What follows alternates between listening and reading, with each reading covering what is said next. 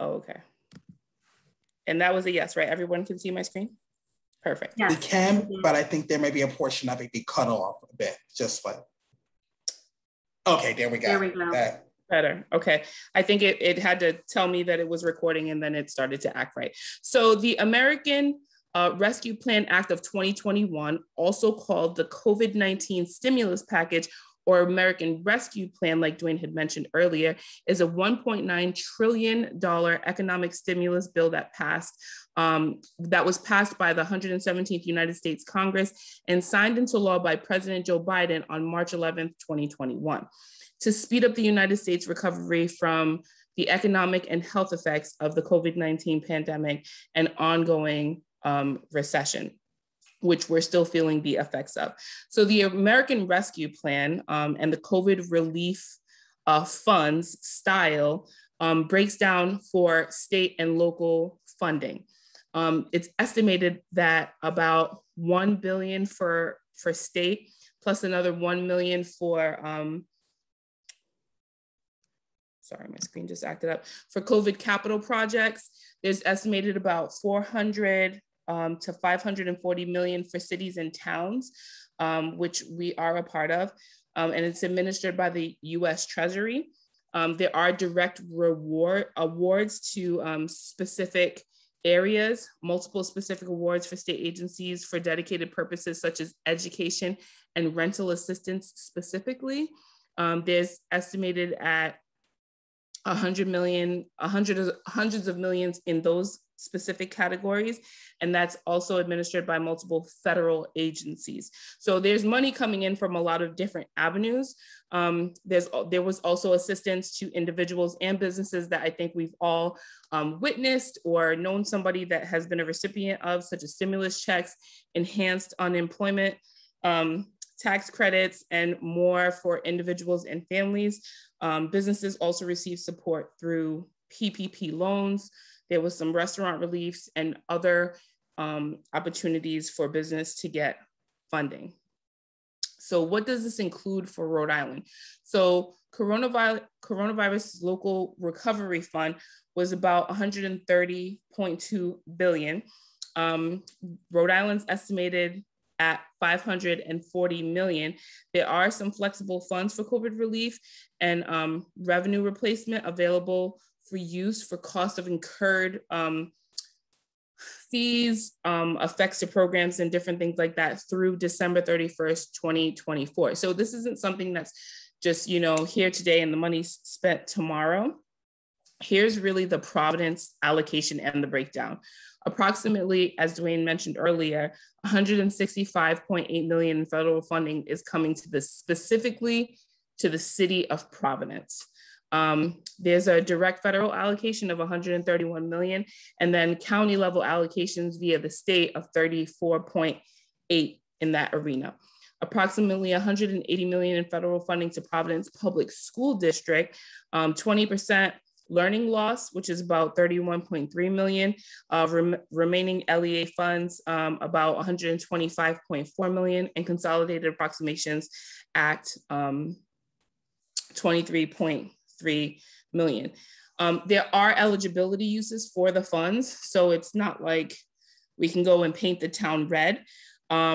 Respond to the COVID public health emergency or its negative economic impacts, including assistance to households, small businesses, and nonprofits, or aid to impacted industries such as tourism, travel, and hospitality. Provide premium pay to workers for performing essential work during the COVID-19 public health emergency. Provision of government services to the extent of the reduction in revenue due to the COVID-19 public health emergency, and make necessary investments in water, sewer, or broadband infrastructure as needed. Additionally, funds cannot be used to fund tax cuts or pension fund contributions, which I think is important. And that really does say that this is for improving the quality of life for many people. Municipalities can transfer funds to quasi-agencies, nonprofits, or the state. There is more information on the US Department of Treasury website Also, we do have a survey out right now where we'd love to hear your voice on our PVD Rescue Plan page. Some funds, there was an ordinance for the city of Providence, immediate needs for some funds to be used. And right now that total, if you look at the bottom of my screen, was about 42 million. That went to summer programming, youth investment, anti-violence investments, Roger Williams Park Gateway, grants to libraries, grants to nonprofits, relief to small businesses, grants to community centers, administrative funding, and revenue recovery. So definitely that was the first part of the ordinance. These funds have already been activated and put into use. And we will be having a portion of our website that will explain, see the dollars in action, and we'll have more of a breakdown on these individually. But that was part of the initial ordinance when the funds were granted. We do have a task force. The city established the COVID-19 Recovery and Resilience Task Force that began meeting weekly in July and includes representatives from the community, which Councilwoman Nerva Fortune is a part of, and we thank her for her service. Meetings are open to the public and are posted on the Open Meetings portal. We do have a meeting this Friday at 12:30 that you can join virtually, or you can join in person, downtown City Hall, room 305. COVID-19 Recovery and Resiliency Task Force will listen to the needs of the City of Providence as presented by city department directors, gather robust input from Providence communities, which is exactly what we're doing tonight. We really want to hear what you have to say as residents, businesses, and any other interested parties. Weigh the interests of the Providence community members, especially those most impacted by the pandemic, and then provide their recommendations on how to further allocate the funding. So they're not choosing the organizations or the places the money should go, but they are making recommendations. Public engagement, the task force is a great place to share your input. Community conversations like we're having tonight, another great place to share your input. We do have another one coming up next week at the DARE parking lot. I believe that is in person. There were some business roundtables. I believe our last one happened yesterday. And then you can also participate by taking the Rescue Plan funding survey, which you can find on the pvdrescueplan.com. And that really does sum it up. I think right now is a great time for open discussion. So if anybody, whatever's next on the agenda, Dwayne and Shonda, feel free to take it away. Thank you, Patrice. At this time, I'm going to invite Angie Nkoma, who co-chairs the task force, to articulate and introduce herself, and also articulate and add to what Patrice said about the purpose of the task force. Angie?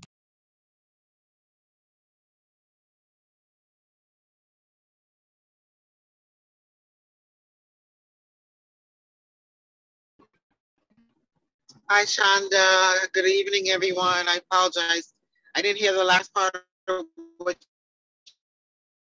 you said. I'm in a bed. Is that what you said, Shonda? I just asked you to quickly introduce yourself, and just if you wanted to provide additional context for the purpose of the task force, that would also be helpful. Sure. And so Oscar Mayhouse, who's the president of the, yes, please do, Nerva, if you can, if I go out. Oscar Mayhouse and I believe there are maybe at least 14 task force members who are leading the task force. We meet weekly. And each week we've had, as Patrice said, we've had a different person come and present different ideas to us. Actually, let me back up for a second. Angie Nkoma. I am a Providence resident, lived in Providence for over 40 years, Providence Public School graduate, and also a business owner in Providence as well too. For work, I work at the Rhode Island Foundation and involved in a number of local initiatives regarding the community.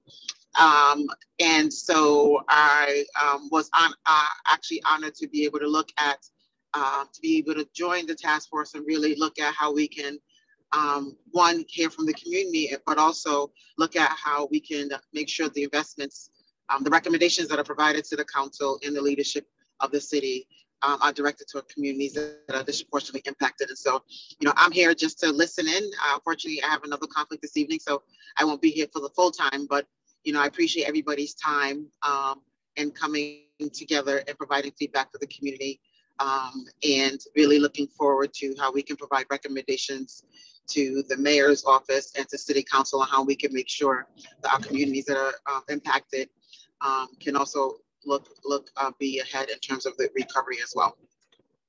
And if I think last time when I joined the call, folks asked if there's a way they can reach out to the task force. I'm sure task force members can reach out. There's an email address, which I'm going to ask one of the team members to put it in the chat box if they haven't already.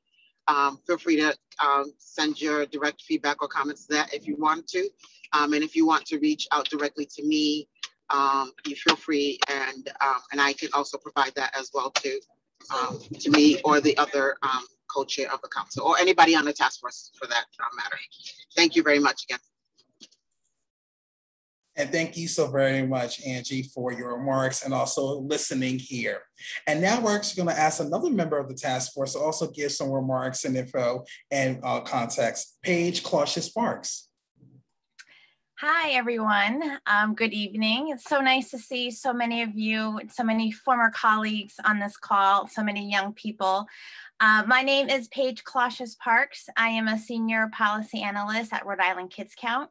Rhode Island Kids Count is a statewide policy and advocacy organization that's dedicated to improving the lives of Rhode Island's youth with a strong focus on equity. I've been appointed to be on this task force. I'm really honored to be on the task force, and I know this is a big responsibility that I don't take lightly. And all of us on the task force are really dedicated to doing the right thing, giving the right recommendations for this really important funding. And we know so many folks have been impacted by COVID-19, and this is a great opportunity to try to fix some things. So we know there's a lot of ways this money can be used. So that's why we're turning to you. We really need to hear from you. So you are the voice, and we're gonna do our best to hear everything you have to say. So please tell us, like Shonda said, keep it real. We wanna know what's happening. We wanna know what your ideas are. If you have an idea, please feel free to submit a proposal on the website. Take the survey, share the survey. We wanna hear from as many people as possible. So thanks for having me here. I'm happy and excited to listen. Thanks, Dwayne. Thanks, Shonda, for hosting tonight. Thank you, Paige. And before we jump into the live conversation, because I see a lot of people with a lot of energy ready to really just jump in, I want to give Councilwoman Nerva LaFortune a couple of minutes, because she was extremely critical in making sure that community voice was very much part of the spending allocation. So Nerva. Thank you, Shonda, and thank you, Arise, for hosting tonight's community conversation. Thank you, Dwayne, task force members, community members. I see so many of you here today, our young people, which is really important to make sure that your voices are part of this conversation, as well as the consultants who are helping us in connecting with the community. So I had put in a resolution before in the spring to create this task force to ensure that, that there was an equitable and transparent process in deciding how the city was going to allocate funding from the American Rescue Plan Act. What was important for me, and based on community input, is that folks wanted to see real investments in our communities, in our neighborhoods, in initiatives that directly impact Providence residents, that directly impact people who are part of the Providence community. And so it's really important that we hear your voices. If you don't speak tonight, you can always fill out the survey. We ask you to tell friends, family members, people in your community to participate in these community conversations. There will be many more. But most importantly, your voice matters. because this is a one in a lifetime opportunity. And we know that our city has some significant needs. Some of the things that have come up so far are people wanting to see investments in housing, in education, in safety, and supporting our community members who struggle with mental and behavioral health, in community centers and job development opportunities and training for our youth. But again, in order for us to provide those recommendations, it's important that we hear from you, and you will inform how we move forward. So I thank all of you for joining us this evening. Thank you for your time. And again, please fill out the survey. Even if you're here tonight, fill out the survey so we make sure that we are capturing your voice, and also please circulate it to ensure that people within your community are also a part of this conversation. So thank you. And Shonda, I'll send it back to you. At this time, Dwayne and I would like to invite folks to share their comments. I already saw that there were some lively chats around prioritizing housing in Providence, but if folks would like to speak and come off mic, please just raise your hand so that Dwayne and I can help sort of facilitate this conversation. I also want to elevate that there are also a couple of other task force members here that you can direct your questions to. So there's Julian that's here, and there's Peter that's here, is also task force members. So our job is to make sure that they answer your question.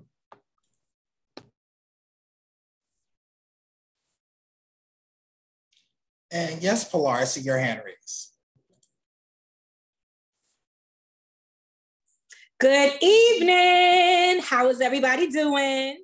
We good? Yes, praise God and hallelujah.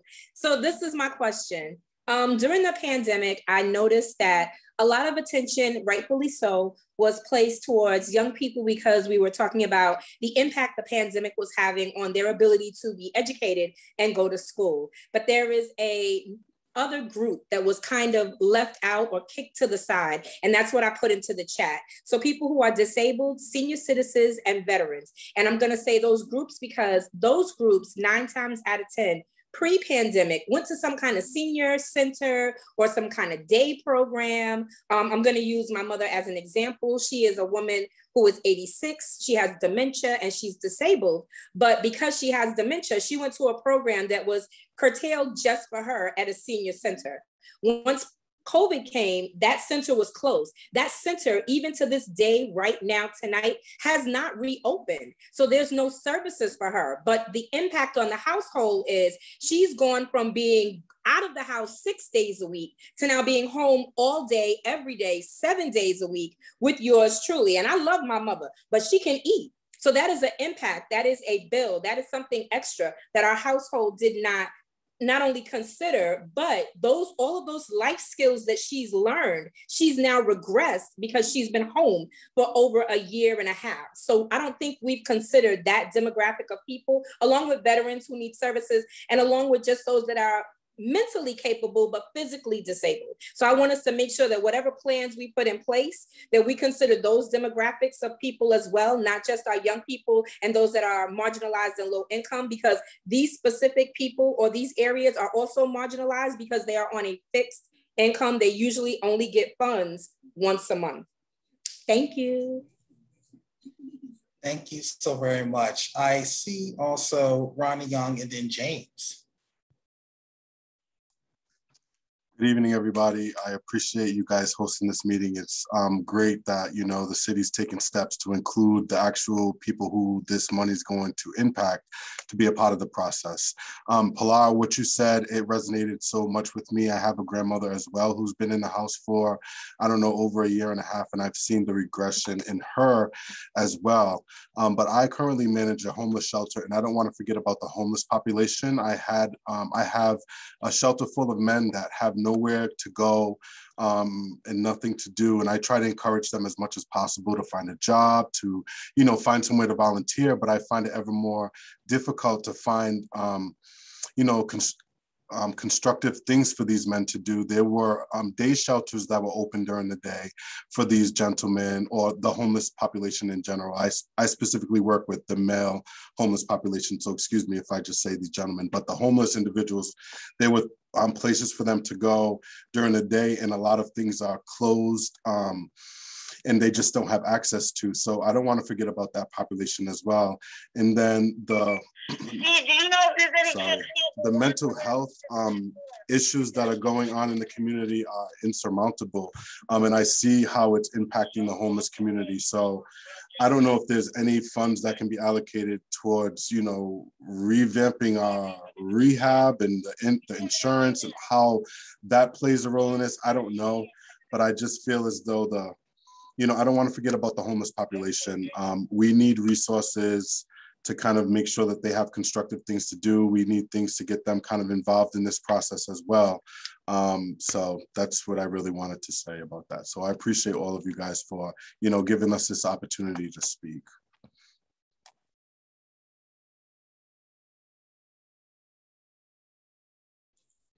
James, did you want to go?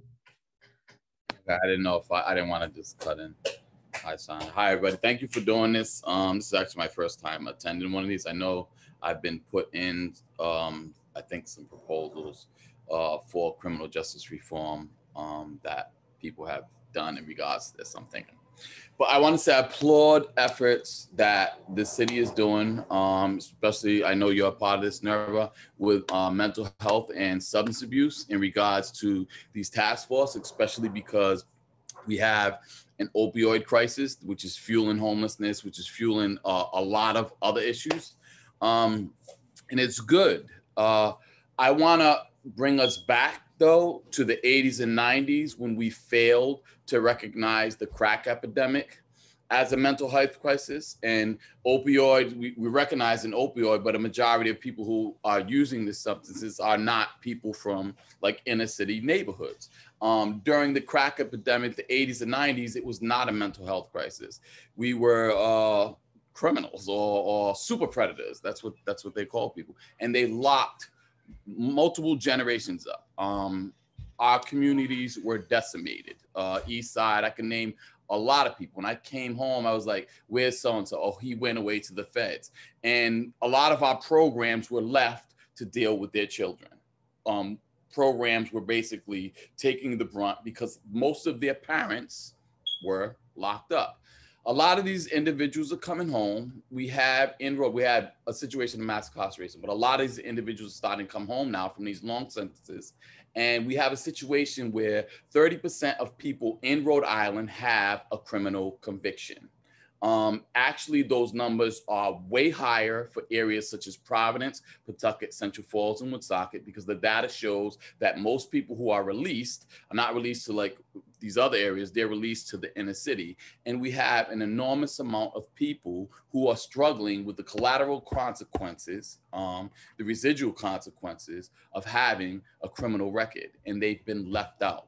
And we know that they were wrong because we failed to diagnose this problem in the 80s and 90s, and yet we are still failing to sort of like provide some sort of rectification for the situation. And I think more needs to be done for this population because it makes up an enormous amount of our city.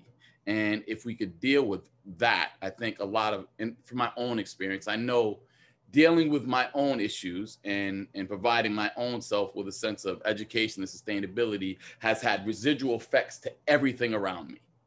My children, or not only myself, my children, my community, and I work on the state level. So I would like to see something more done in regards to criminal justice reform, especially here in the city of Providence. Sorry, thank you. Thank you so very much, James, for your remarks and also identifying the disparity, hypocrisy, the racism, and the responses between what we saw in the 80s and 90s with Black and brown people and what we're seeing right now with predominantly white people in terms of substance abuse and addiction and usage. With that, we want to kind of do a little bit, like we still don't listen to you, but we also have gotten some substantial feedback, and we want to open up the opportunity for any of our task force members to respond to what has been provided in feedback so far. whether it's questions, comments, or any insight you can provide in terms of if any of these topics have already been brought up in prior meetings.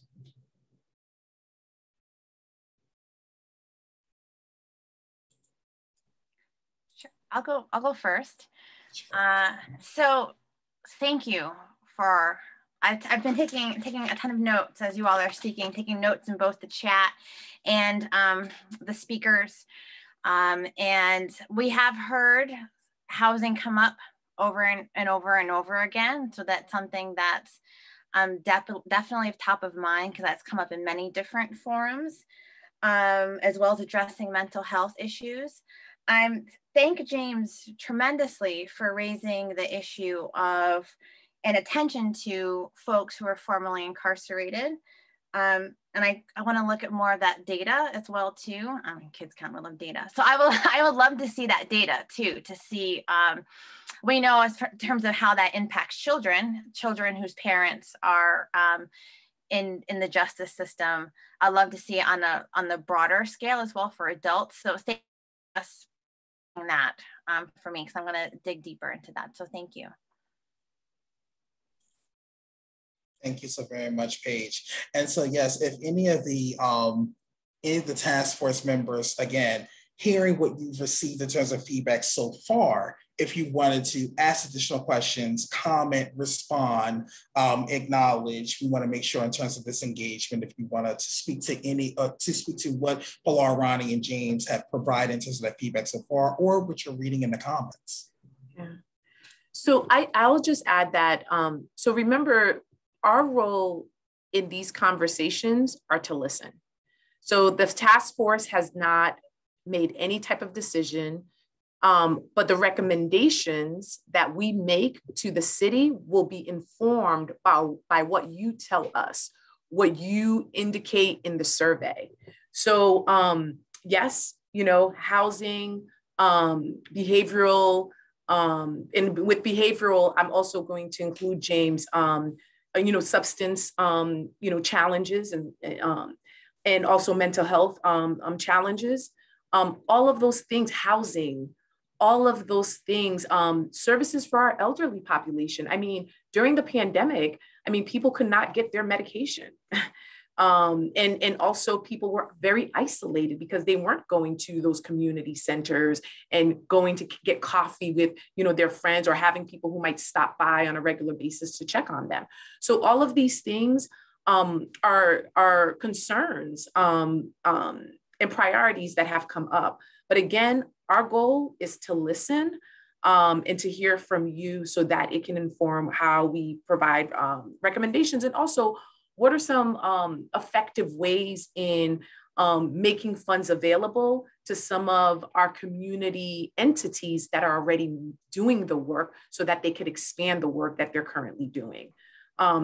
So one thing I want to say too is I want to make sure that during this conversation, we also get to hear from young people, because a lot of the meetings that we have had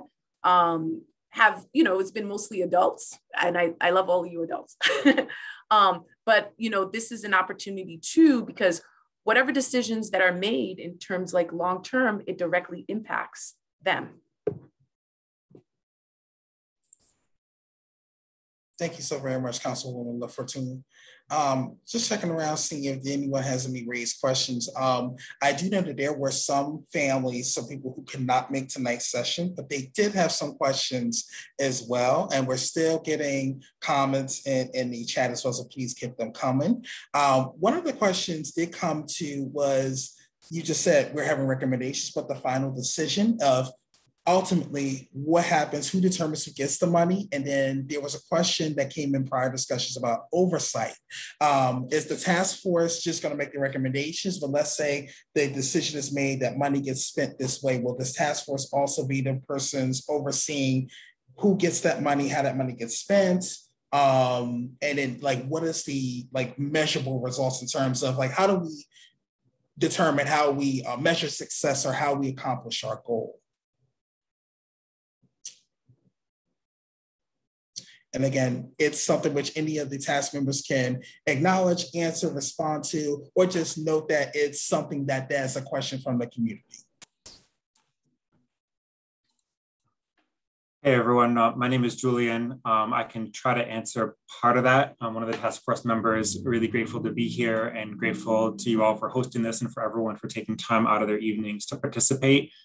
Time is a valuable resource, and so I really appreciate that from everyone. I'm a resident of Washington Park, have been here since 2013 and in Providence before that. And I've spent the past year and a half working, I've been at the Department of Health for 7 years, have been working on the COVID response, specifically focused on Central Falls and Pawtucket, who are also very hard hit with COVID for the past year and a half. To answer your question posed just now, Dwayne, I think that's an open question that we have as well. The thing that we've been tasked with is to really engage with community priorities, hear from what different city departments are proposing, and make a set of recommendations, which are then sent to City Council. My understanding is that City Council is making the final decision on where the funds go in collaboration with the executive branch mayor's office as usual, but that it's a City Council decision. I would love to be able to be involved in that kind of follow-up and accountability, but that has not really been brought up to us at this point. But I think that's something that we all collectively as residents of Providence need to kind of be following up on and kind of seeing what ends up happening with this over the next 3 years is my understanding of when the funds can be used by. And then one last thing in terms of other forums, in addition to the weekly meetings that we've had, also there's been a series of other community forums. A few weeks ago, was able to participate in the Latino Policy Institute's one and heard some similar things there. Again, like Paige said, housing has been a huge, huge one that comes up over and over again. And something that I just wanted to say on that and what else we've heard, I think it is true and it's important to really, really important for there to be public engagement and decision-making around these funds and to understand that this is a unique opportunity. At the same time, once the kind of things that are already set in place of funds that have already been allocated or that are kind of by the law and the way they've been put out, can be used for kind of cost recuperation. It's less than $100 million that's really kind of at play for decision-making around this. And it is, in my perspective, a bit of to see that as so transformational is a bit depressing when the need is so much greater than that. There are so many resources. This is an ongoing need. And so yes, it's really, really important that we put these funds towards good use and towards the true needs in the community. There are many, many intersecting crises that have been crises long before COVID hit, and COVID made all of it worse. And so we have to address this and look, with intersecting crises, we need intersecting solutions. And so I'm really personally looking for things that aren't siloed approaches, but really address multiple issues at the same time. Was said, the intersection between substance use, criminalization, housing, employment, those are all related. They all need to be addressed together. But just pointing out that, that 100 million or so that we have, when we look at tax stabilization agreements, when we look at what the state has access to, when we look at the cost of the police budget every year, things like that, it is not that big compared to what else is out there, and that we need policy changes as well, that we can't put all of our eggs in this one basket, that this needs to be used in a strategic and focused way, but we can't forget about all the other funds that are out there that are not necessarily being invested in ways that support communities and are actually going to the detriment and going against what the community priorities are. So it's not the only thing out there, but it is a very, very important thing. So because we have no hands up right now, I want to ask Abby to elevate some of the comments, some of the important comments that are being sort of lifted up. Thanks, Shonda. One that I saw from Lisa was that when contracting for structural improvements, a certain percentage of the workers or laborers should be Providence residents. I guess the idea is that money should go to local support and not out, to use your words, Lisa, outside carpetbaggers. I'm with you, who are just trying to make a dollar and not invested in our community. And I think this sort of ties into what Julian was just saying. Like, there is that Providence First ordinance that, when the city does give money for tax stabilization agreements, there should be Providence workers and people benefiting from those. And so really great point. And I think something to consider, that it's not just the funding, it's also the policy and what we're putting behind the funding that goes out. There is a hand up, and I'll get my next comment ready, Shonda. Kara? Hello, I'm Kira Wills, and I can't see very well with these glasses on, so let's take that off. So what I wanted to say is that the comments that were made in reference to the elderly and the disabled, to give a little bit something a little bit more specific towards that, I really believe that there needs to be funding that would help them in reference to technology and supports regarding employment.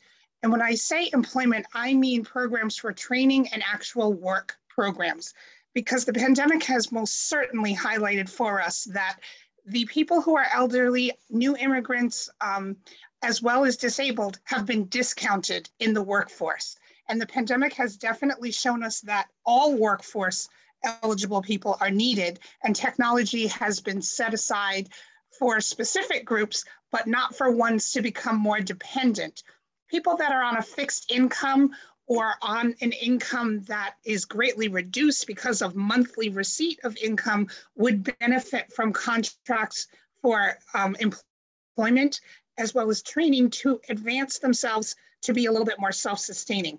That can be done in tandem with youth programs that are currently already existing, because there's a lot that they could learn and build together with entrepreneurship, with mentorships, with a lot of different things. And I think that that's not something that has been accounted for in the past and should be going forward.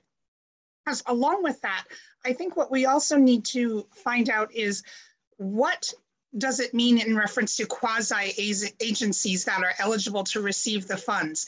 Because as we know, in Rhode Island, and Providence is no stranger to this, it's I know a guy, I know a guy, I know a guy who is going to receive the contracts, who's going to receive the funding, and it might be the same 25 people with different executive leadership that doesn't really reflect the full demographic of the citizenry and residency of the city or the state that gets to do it, but we don't give it to organizations that may not be nonprofits or are working with nonprofits, but could benefit from having that money to build capital for themselves, to build things that would be beneficial to people within the city.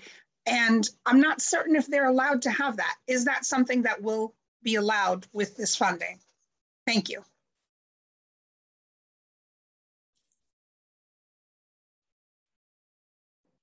Thank you so very much, Kara. Just thinking of time-wise too, we do have another hand raised, Jeremy Costa, if you want to come off mute and ask your question. Yes, how are you? You guys, I sat back and just kind of analyzed a lot of this and took in consideration everyone's concerns. But what I don't hear is sustainability. This is a one-time fund.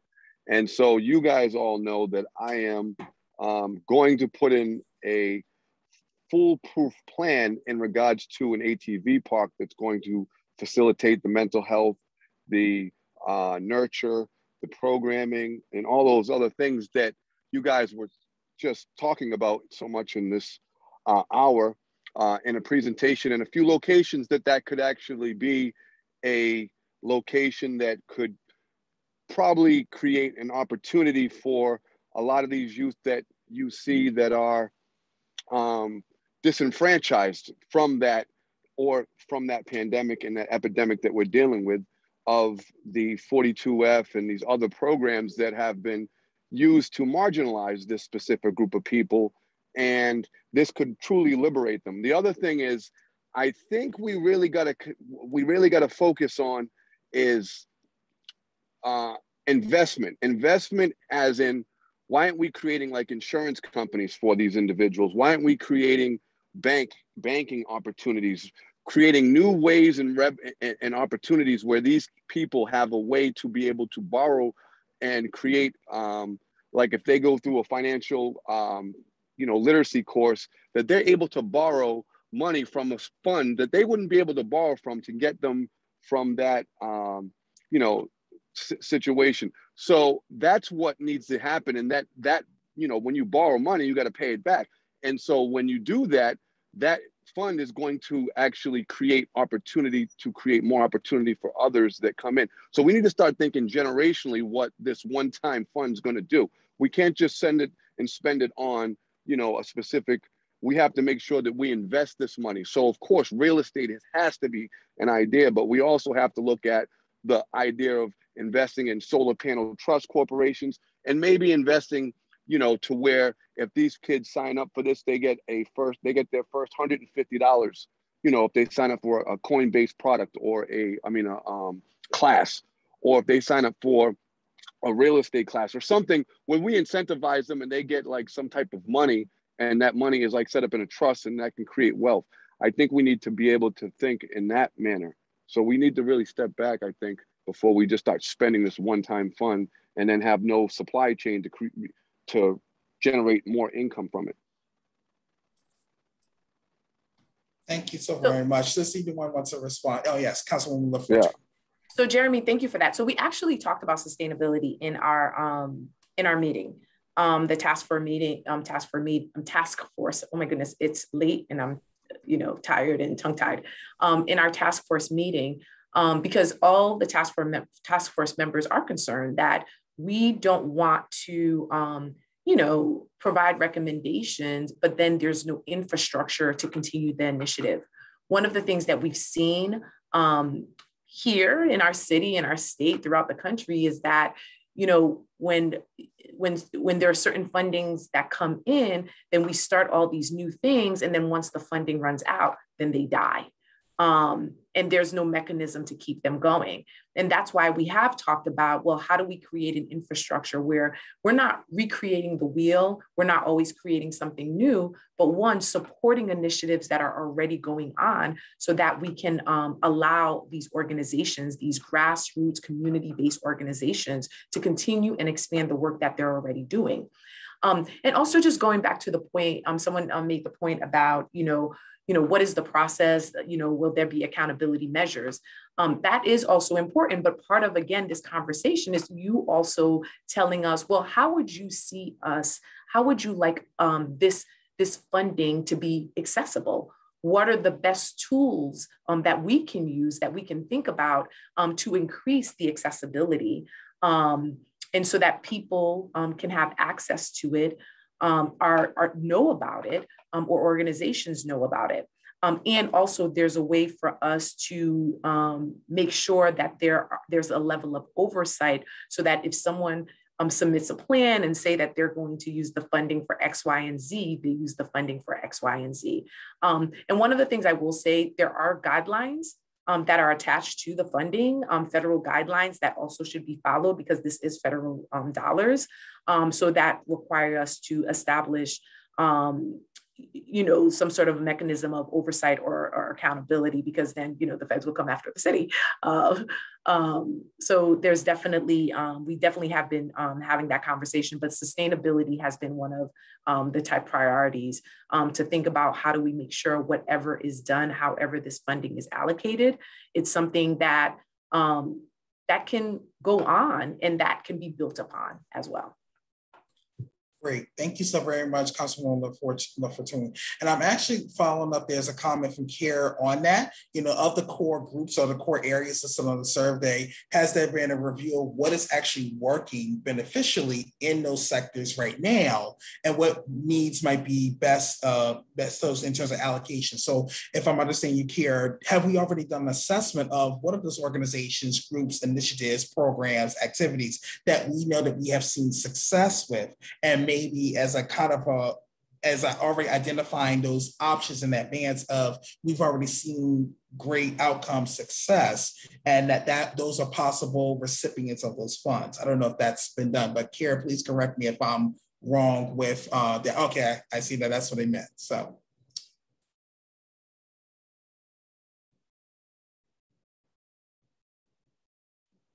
And I'm seeing another chat is, yes, they can be used for environmental justice in terms of the money. I want to be mindful that it's also 6:30, and so we do have another at least half an hour for more comments, questions, concerns. Thank you so very much for everyone who's using the chat. And as you're using the chat, we also welcome anyone who is brave enough to also come off mute to, like I said, ask a question, make a comment, state a request. Jeremy, do you have another question? Because your hand is still up, and then we have the hand up for Peter. No, well, I just wanted to kind of circle back, but so the bike park again, I really think that this is something that, you know, and I think that you guys facilitate a good group, and so I have a couple of people that might or might not be a part of this group today, but you know, I think that it's very important to get the voice of the youth. So I really don't want to speak much on this, and I want those people that are, you know, playing a role to listen. But also, I think that you guys really need to take a look at this, because I think it will destroy a lot of the issues, especially the you know, the issue of mental health. I think that this is a very important thing that we need to kind of see the similarities, and we need to get down to business, because it's a very small budget line item, and it can be not only handle your nuisance, but it also will eliminate the police on the street, because there will be policing less, and so we'll have less hotline use. And so we'll be saving money in our municipality instead of spending it. So it actually kind of pays for itself. And then you have memberships or whatnot that keep it open, or, you know, fees like you do a beach. So that's sustainability. And so we need to be able to create these opportunities.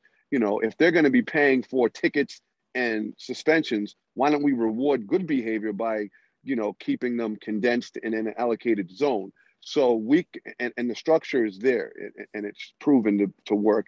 And if we create an opportunity where we create an amnesty with their license and their ability to drive, if they go through a 6-month program of keeping their bike within these vicinities limits and so forth without, you know, any tickets, we start rewarding that good behavior. We start getting productive individuals in society just by a byproduct of the nurture and the time that we spend. So we need to start thinking about those investments and be proactive. Thank you. And remember, there was the survey link. We can put that in there for those young people, particularly those Providence resident youth. We want to hear from them. We want to make sure we're capturing their voices. Please make sure you get circulate that survey link so that they're completing it. We're getting that feedback. What we're really basically emphasizing is that residents, particularly our youth, will drive that, but we also have to hear from them directly. So I'm loving it that you're bringing up that feedback. Please get them that survey to complete it as well. Thank you so very much. Peter, then James, and then Abby. Hi, I'm Peter Ace, and I'm a member of the task force, and I work at the Providence Housing Authority. I just wanted to say one thing in response to Kira's question, which is that the task force has been to some extent looking at, we've had different city departments basically presenting on what is happening now as well as the needs and the gaps. However, that has mostly been coming from city staff and city departments, and not really from agencies. I know that the task force is planning, I believe, for next week to potentially hear from a few like agencies doing work on the ground in the community as well. But that's not an area we've heard as much aside from, say, in some of these forums. One other thing I just wanted to add about Julian's comment earlier, and this may have been mentioned before, but I think it is important to note that, you know, Providence has this 160 million, but the state also has 1.1 billion. And it can certainly go to support things in Providence, as it should, as the biggest city and a city with a lot of need, and a city that's so important to the well-being of the whole state. So I do think to the every need in the city, that for city residents to be advocating with the General Assembly members when they're passing some kind of budget for these state funds, that is an important next piece that we need to do to make sure that the state also addresses some of these same needs, and they really do. Maybe it could be done in a way in coalition with neighbors in Pawtucket and Central Falls and other communities that are facing some of the same issues.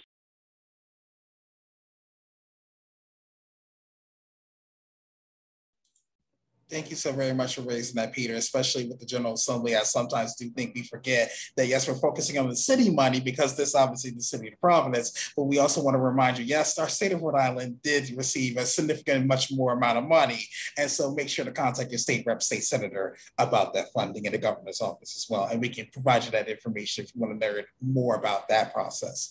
Let's keep the time going because we're getting close to the 7. James. Real quick, it's like what, 160 million, Dwayne? It's 165.8 million for the city of Providence. that remains. Remember, there was 42 million that was also received that was already allocated and sent out by City Council this past summer. I don't know if people realize, like, we spend almost double that every year on incarceration here in Rhode Island. To incarcerate one male, it's $70,000 a year. To incarcerate one female, it's $121,000 a year. And to incarcerate one youth, it's over $200,000 a year that we are spending on incarceration every year. For that, because we're not, I think it's less than 1% is actually being spent on programs and rehabilitation for these individuals to successfully reintegrate back into society. And for that, we're getting 60% of these individuals will go back to prison once they're released, because we've done nothing to prepare them to come home. And I think if we put nobody wants to put the upfront investment. Everybody knows we have to put an upfront investment in order to lower the cost of incarceration here in Rhode Island.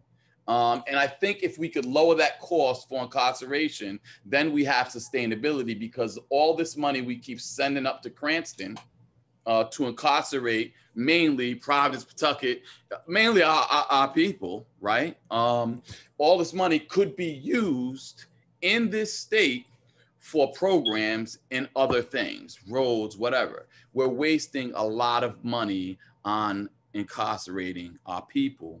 And I think we need to do something as far as some sort of upfront investment to change this residual effect of recidivism and incarceration. Sorry. Thank you so very much. Very well noted. Before we get you to Abby, I just want to clarify something in the chat. Julian, you said that, I want to make sure that we're being very open and direct in terms of clarifying. My understanding is that 42 million already allocated. We have 165.8 million remaining.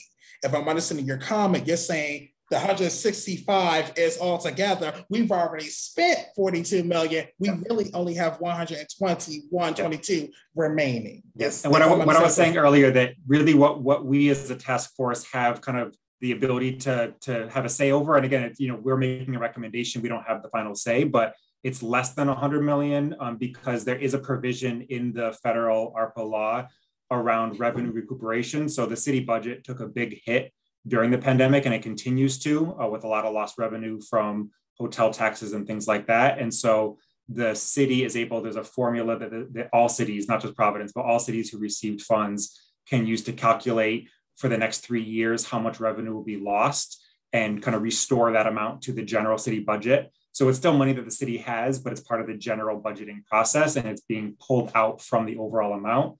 So what we're left with is, I don't have the exact number in front of me, but it's a little bit under 100 million in terms of new investments for existing programs, services, things through city departments and resources that could be put towards.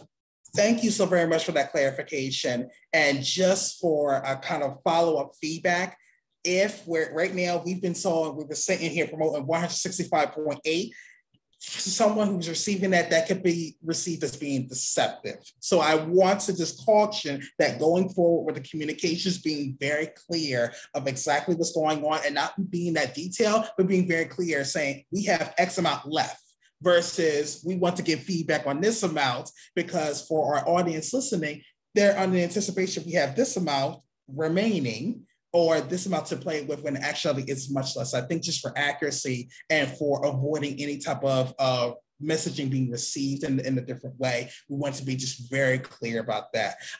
Let's get to Abby, because we've got 20 more minutes. Thanks, Dwayne. I just wanted to lift up a comment from Liana, who asked about, is there an opportunity to distribute funds to city residents by way of basic universal income check? There are many families, single parents, multi-generational, first-generational immigrants who face very real financial challenges brought on by the pandemic. And I'll answer that question. The answer is yes, and that's something that some cities and states are looking into. Maybe it's not exactly the universal income, but direct stimulus checks. So drop it in the survey if that's something you think is a good use. Also, I want to elevate that JG has been lifting in the chat as well around folks who, if you know folks, or if you are somebody that's facing sort of a housing crisis, please contact DARE. Their information is 340 Lockwood Street in Providence. And if you've already spoken, you have your hand up, can you put it down so that we know that you're not asking to speak again? And Etienne, if you want to come off mic. All right, cool. Sorry. Yes, hey, thanks for calling on me and having me. I'm Etienne, or you call me E if it's easier. Just quickly, just wanted to reiterate that, yeah, I certainly agree with things being sustainable, which a lot of the programs are well-intentioned, but they often aren't sustainable long-term unless there's other funding sources. So it's kind of a tease in a way. So there's nothing more sustainable than jobs training. There's a huge shortage in trades. You know, people in the minority community, Providence community should be taking advantage of that. That's real sustainable work over long-term that could really bring you from, lower class to middle class and beyond. So I'd love to see something like that. This could pay for a year program, a 2-year program or more, and can make a real difference. And being that it's under $100 million, and I'm sure that could get eaten up pretty quickly, lower priced items like quality of life issues, cleaning up, graffiti, certain areas it's just, inundated with graffiti. No one seems to care. Trash cleanup. And speaking of infrastructure that's already there, the Amos House is doing a pretty good job of doing that on the south side, wherever a house. So, they clean up. You can have them do it. It employs them, gives them another skill as well. So I think that would be great. And question for whoever can answer, what percentage of the less than 100 million now do you think is going to go to big ticket items, education, healthcare, and I'm sure there's another one, but some of the bigger items, because I'm curious to know what would be left for other things. Obviously, there's big ticket items that eat up a lot of the budget. Thank you. I know that there are separate funds from for education, right? And each district is supposed to be engaging community members to decide on how those funds are being spent. I know a group of organizations, including Arise, have developed a fact sheet with Kids Count and Cycle on how we believe the funds should be allocated, but there is a separate fund for that. And it's actually 123 million left.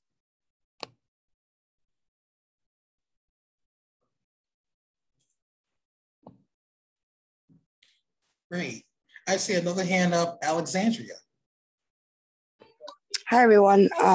Good afternoon or good evening. So I have a few things I want to say. So in regards to the governor's statement recently upon investing into small businesses, I'm not disagreeing with that at all. But I think that investments need to be put towards social enterprise and reinvestments into people's lives and the future of our Rhode Islanders. In terms of we're in a whole homeless crisis. We've been in a whole homeless crisis prior to COVID-19. COVID-19 just was able to create some light in some spaces, but there should be pathways and byways for me to be able to streamline people directly to James, right? Like I shouldn't have a question of, do I have enough money to pay for this kid's sober house prior to him getting into a reentry campus? And it just seems like, I understand focusing on small businesses, but that's all for profit. So you're seeding individual small households, but you're not actually affecting a community as a whole. Right. And you are in small interval pieces. So it's like a short-term solution. But the long-term solution needs to be that there needs to be services that are like, when somebody says, okay, Alex, I'm ready to do the right thing. And, we have all these things lined up. Okay. Somebody has to pay for his weekly rent at the sober house. He needs a clothing stipend, right? He needs transportation stipend. He needs all these different things for us to continue to seed him so he can get to the next step so he doesn't end up in jail. And all I continue to hear them say to me is, well, Alex, if I go back to jail, I know that I can eat, sleep, and not have to worry about anything. That's disgusting. So, is there a way that we can start to incentivize people's organizations upon key performance indicators? Because I feel like if we were looking directly at those things, and about if we just look at the people that I've served, the people that James has seeded into these people's life due to his own life struggle, we would be able to change this whole state. It's very easy. you know, but like, why is it that this money is not trickling down to the folks that really need it? Because I don't see any of this money going to the people that make under $40,000 a year that really need the funds. I don't. So how do we streamline that process? And in terms of all the recommendations that we're making, who actually has the authority to say, you know, yes or no? And when that happens, is it a whole procurement process where you got to wait 30 to 120 days? You know, and is this really American Rescue Funds? Because we should be rescuing people out of their situations and not causing them to beg for the crumbs that we so sparingly decide to offer. Thank you so very much, Alexandria, for your remarks and also highlighting what really is an ongoing issue but hasn't been said: poverty. And so we need to say it, we need to put it out there, we need to be very direct as to what is actually happening in the city. I want to be mindful we have 13 more minutes left, and I do see another hand raised from Jax with the City of Providence. Yes, hello. Sorry, I'm not looking right at the screen. My camera's like a little off. So I wanted to share a couple of things. I don't have answers to all of the questions. We do have our new program specialist who's working with Rescue Plan, Patrice Jean-Philippe, on this call. She may or may not be available to answer some of these questions. But Patrice, if you are, can you come on camera after and just introduce yourself and let folks know who you are? Yeah, she's a good point of contact and in many ways is right with a lot of you and a lot of your concerns around equity, inclusion, and access. I think I can see that this is a more robust community engagement process for the city. And so we're building the capacity to do this. And so I wanted to thank you all for all of the input that you're giving us. It is being noted and we're working hard to make it happen. So I wanted to share a couple of things specifically for the group. I wanted to tell you, so yes, 42 million has been allocated, but not all of it has been spent. So there are currently some live requests for proposals out in order to find providers for some of the programming that we want, that some of this money has been allocated for. And I want to show you how to find it. So I'm going to share my screen real quick. Okay, so Abby, can you see that? Great, okay. So I want to share two things. So first, how do you find the requests for proposals that are out currently for the city, right? Money that is allocated but needs a provider. So what you want to do is go to providenceri.gov. And here under top requests, you can see the Providence Rescue Plan. And at the bottom here, it says bid opportunities. And that's where you want to click. And here you can see all of the requests for proposals that the city currently has out. Of note for ARPA, we currently have out a City of Providence mentoring project for young people. And we also have a citywide nonviolence training that's specifically looking for folks who work with historically underinvested communities, including communities of color, LGBTQ communities, folks without homes, previously incarcerated folks. So if any of these two bids are something that you or a community organization that you're a part of is interested in applying for, please go and check this out. So these are live until October 12th. If you need technical support to fill out these proposals, please reach out to us via the contact form on the Providence Rescue Plan website, which is here at the bottom. You can also email the email that we sent out earlier, which is pbdrescueplan@providenceri.gov, and Abby will throw that in the chat. And lastly, the last thing I'll say is that you can see the last ordinance that was passed and exactly where the money went on our website on the About page. If you click that link, it will show you the actual ordinance here. It's taking a second to load. And you can see exactly what was allocated and for what.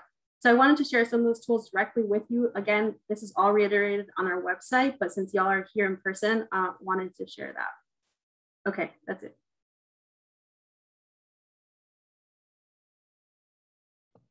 I wanted to also go back to Alexandria's question. She had asked, so who gets to decide, who gets the final decision on sort of resource allocation. And what I've heard earlier was that it was the responsibility of the task force to elevate the needs of the community and make these recommendations to this Providence City Council, and they would have the final say. Is that correct?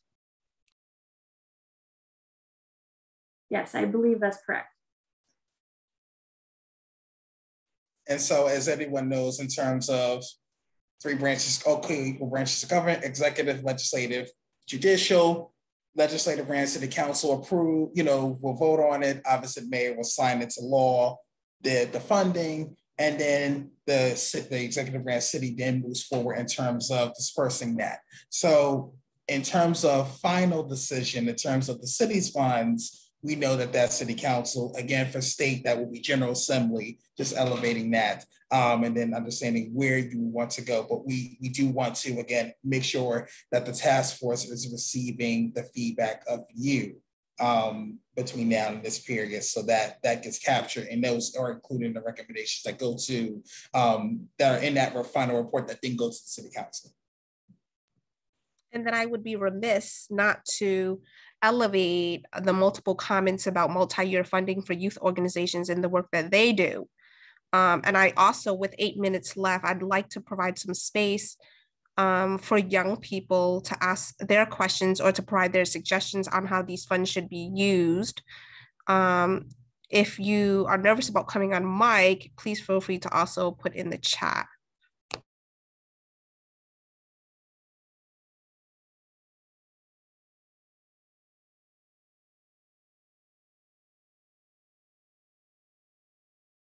I'd like to add something really quick. So earlier I mentioned, wait, is it okay if I go? First of all, sorry. Okay, thanks, Shonda. So earlier I mentioned a little bit about environmental justice. So I would like some resources to be allocated to that, because there are, like, the air pollution, the air quality in Providence is really bad. And that's why we have higher rates of asthma and all that. So yeah, I think some funding should be allocated towards that. I know there's a climate justice plan that Mayor Larza put in place, but I'm not sure how that's going. So yeah, I would like to see that happening, because all these health effects like diabetes, heart disease, and all that could be developed because of the environment we're in. So just would like people to bring awareness to that and let our community members know that their health problems might be caused by all this pollution, and how do we take care of ourselves and drink safe water. Thank you so very much for sharing, and you're absolutely correct. It is so connected not only to health, but that also determines if you can even go to school, if you can work. It is so key to your overall quality of life. And we have the highway, we have the Port of Providence, we have so much going on in Providence that's contributing to the air quality, the water quality. So we definitely want to uplift that in this information. Thank you. And there's a comment that is just noted: let's not duplicate efforts, but hold those accountable who are funded to address issues and make impact expected. And so thank you so very much, Denise, for uplifting that comment, because yes, there is, as we heard earlier, there is an ordinance that's already in place that's supposed to ensure employment for city residents per source. Is it being enforced? So are there things that we already have in place that we just actually need to do as part of the accountability, please? So thank you. And we have 5 minutes left.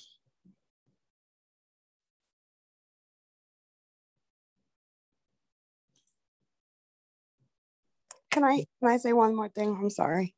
It's Alex. Sure, thank you. In regards to bids, and when the city puts out proposals, requests for proposals, it would be nice if the city would get more community engagement around the people that these bids are actually serving. Because, in recent events, I refused to submit to a proposal due to the severe disconnect of setting up everyone for failure. So I just feel like, James says it best, like the people that are closest to the problem are closest to the solution.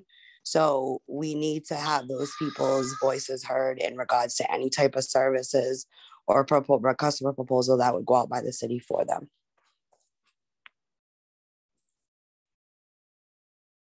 Thank you, Alexandra.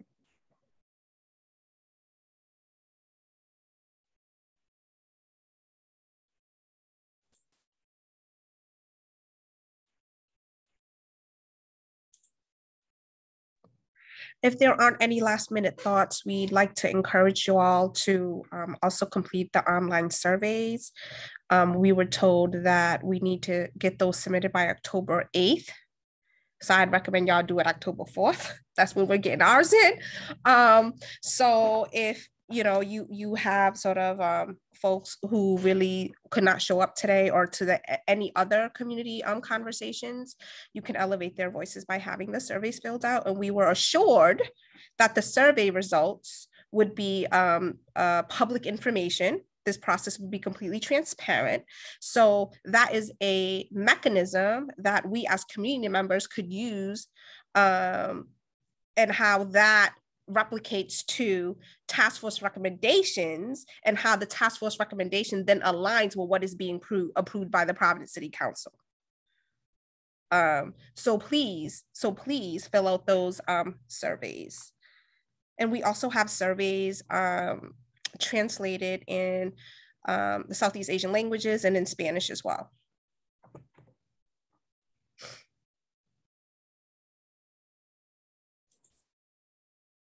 And also for those who may have challenges with access to technology, please let us know as well. We do have alternatives. If they, for whatever reason, the online survey can't be completed by a resident, we can make alternative adjustments or arrangements so that, again, we still capture their voice in the feedback. So it's a part of the recommendations.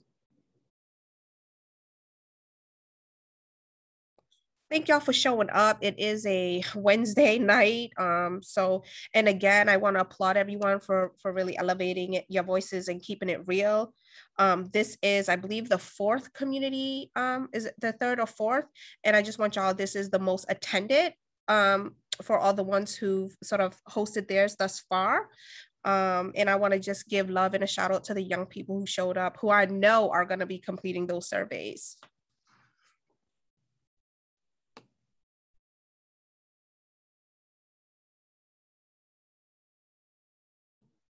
Are you all ready to close, Shonda and Dwayne? Okay.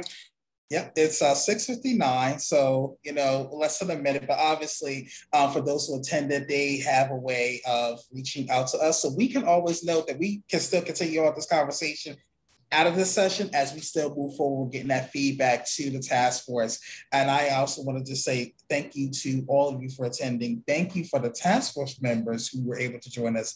Thank you to the youth, to the residents, all who joined us. Thank you, Shonda, and Arise for leading in terms of making sure, being one of the co-hosts of the participants, and inviting the South Providence Disabled Association to join you in terms of making sure we provide these outlets for our residents, particularly those who are historically excluded and have been not part of or directly invited to such settings in the past, to have this opportunity to really direct how this money that we all paid for with taxpayer money gets spent.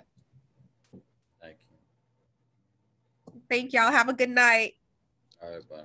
Thank you. Thank